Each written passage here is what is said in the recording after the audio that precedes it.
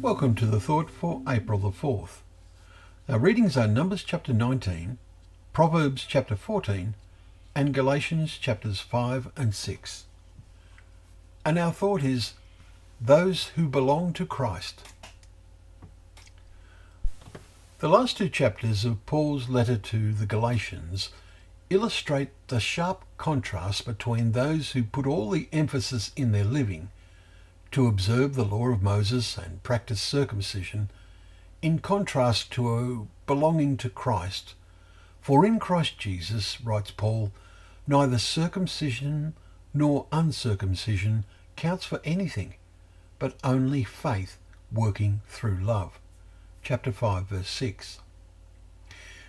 We are not affected by any advocating keeping the law and circumcision today, except for those who believe it is vital as to which day you come together to worship.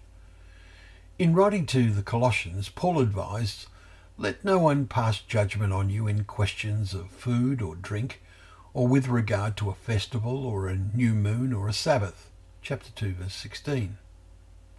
Our salvation does not depend on us observing rules or days, other than the simplicity and wonder of remembering that Christ died for us.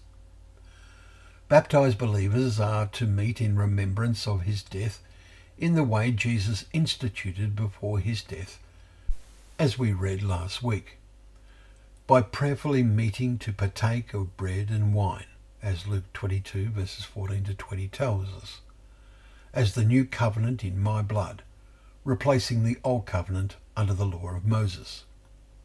There is no command as to on which day of the week this was to be observed, but initially, after the dramatic events on the day of Pentecost, with about 3,000 being baptized, they met day by day, breaking bread in their homes, we read in Acts chapter 2. Acts 20 tells us that they met to break bread on the first day of the week, but there is no command about this. Paul told the Galatians they should be led by the Spirit. You are not under the law, chapter 5 verse 18, and that the fruit of the Spirit is love, joy, peace, patience, kindness, goodness, faithfulness, gentleness, self-control. Against such things there is no law, verse 22 and 23. Now, to produce good fruit on a tree, much pruning, tending, watering, and protection from predators is needed, varying according to the environment. There is a parallel picture to this in the spiritual realm if we are to produce good spiritual fruit. The next and the last verse in the chapter says, "And those who belong to Christ have crucified the flesh with its passions and desires." This does not happen automatically. We need to feed on God's word every day and to pray.